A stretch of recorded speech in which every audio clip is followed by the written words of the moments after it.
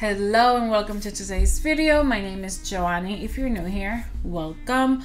On this channel, I like to put out lifestyle content, travel content, whether it be in New York City or out in the world, experiences that I've had.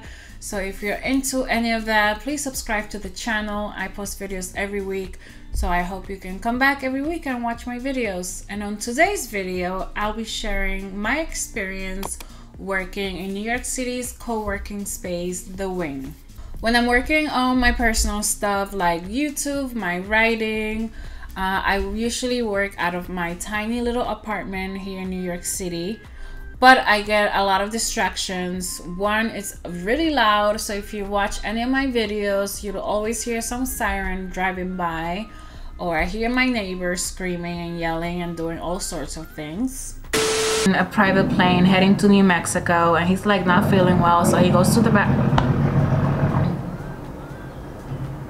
Welcome to today's video. If you're new here, welcome. And all of that can be very distracting when you're trying to work and be productive. And I received a day pass through my email to work at one of their locations, the one at Bryant Park, The Wing at Bryant Park.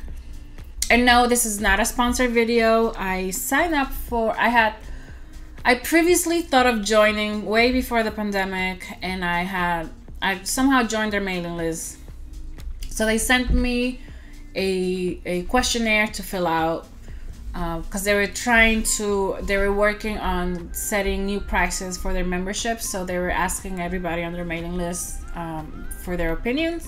So I filled it out, and then as my reward, they gave me a day pass for doing the questionnaire. If you're not familiar with The Wing, they are a co-working space here in New York City.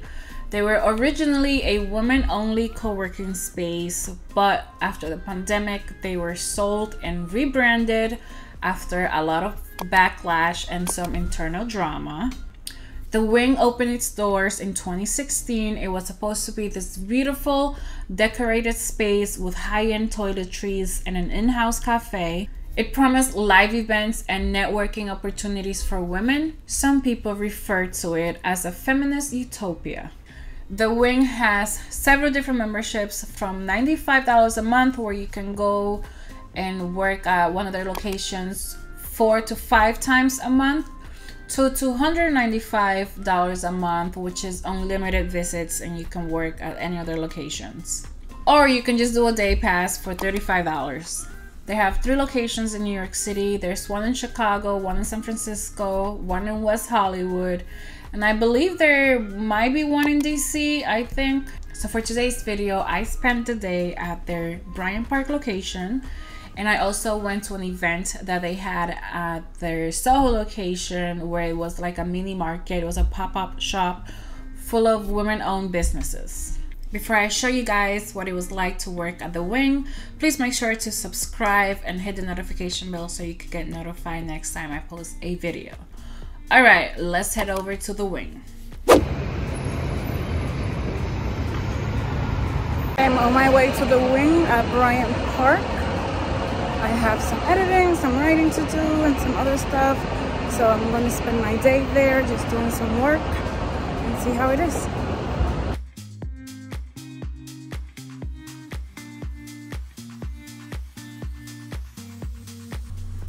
I spent about 6 hours at the Bryant Park location. It is a beautiful and quiet space with a cafe that offers unlimited coffee or tea.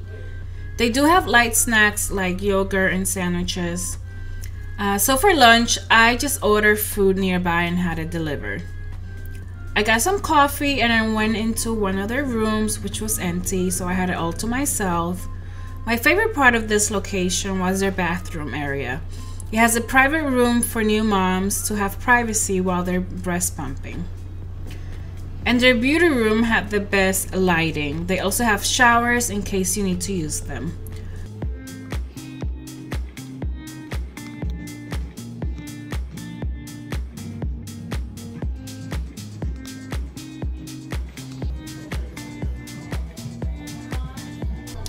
I also really love their library. All the books are color coordinated and organized. Although they do not lend them out, you are able to grab a book and read while you're there. On a different date, I attended a women-owned pop-up shop at their Soho location.